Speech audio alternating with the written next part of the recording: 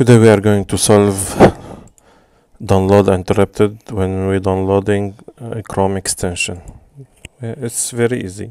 Just we go to C, Windows System 32, driver X host, copy the host file, then we paste it on the desktop. We edit, open with,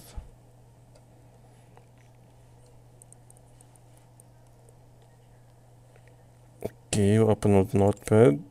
We just remove the client2.google.com. We remove these two lines. We save,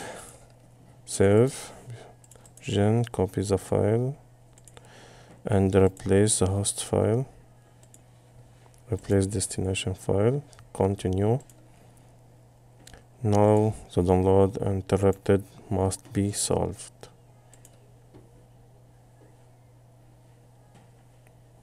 Okay, now it's downloading. Okay, now the extension is here. Okay, thank you for